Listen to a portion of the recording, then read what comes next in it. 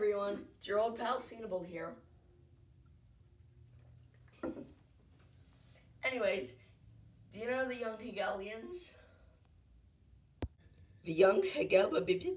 Don't worry, Banga. Basically, no one does. Why did you ask people like they already knew?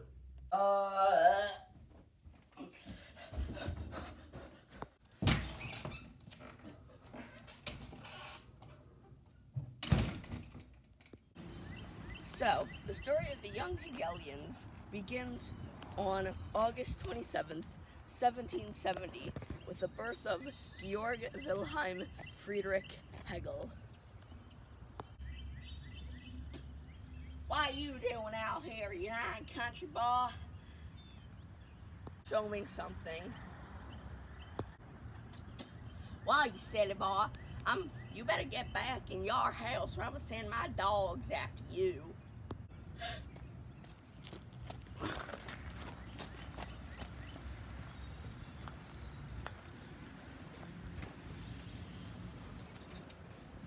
You're back. Truly, Hegel became a philosopher. Some, but not all his ideas include that all eras can have something to teach the present, that we should learn from ideas we dislike, and that progress is messy business. Oh, this dude was smart. Philosophers were, Banga. Most. Free market, no regulations, businesses taking over every government level and position. Shut up, Murray Rothbard.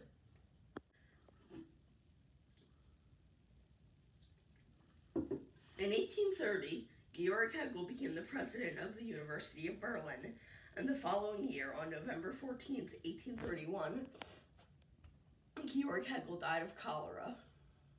Cholera? Where did he die? Namibia? Prussia. Russia? Russia. You mean Russia? Russia? Prussia! Okay, geez, take some Xanax. After Hegel passed away, multiple students at the University of Berlin, including Ludwig Feuerbach, Max Stirner, August Kieśkowski, Edgar and Bruno Bayer, among others, formed an intellectual group dedicated to Hegel's legacy. They called it the Young Hegelians. Are students actually interested in what their school teaches them instead of just whining about the school system? That's surprising. But what's not surprising is how much I saved on Geico. Anyways, eventually, a young man named Karl Marx became a college student. While in college, Marx listened to many lectures by Bruno Bayer and became good friends with many members of the Young Hegelians and became a member of the Young Hegelians.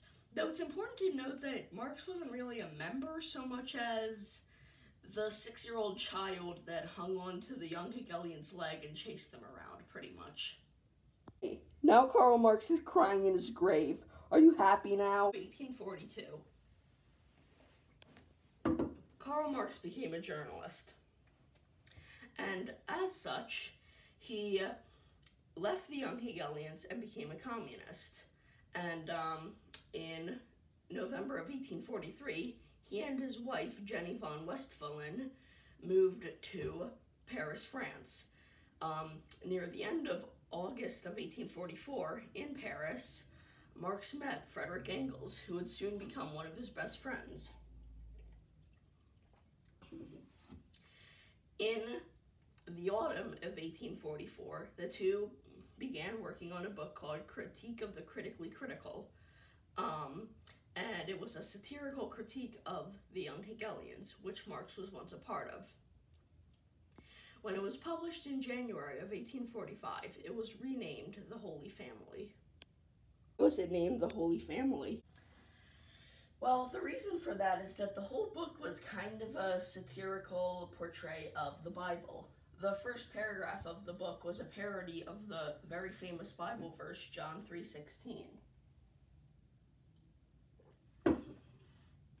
And the name, the Holy Family, pokes fun at Edgar Bayer and Bruno Bayer, who were brothers and one of the founders, or two of the founders of the Young Hegelians back in 1831 and 1832. And Max Stirner, another founder of the Young Hegelians, along with one of the major founders, Bruno Bayer, were referred to as Saint Max and Saint Bruno in the book, respectively. Wow, Marx was a bully. And by the end of the 1840s, the Young Hegelians had dissolved.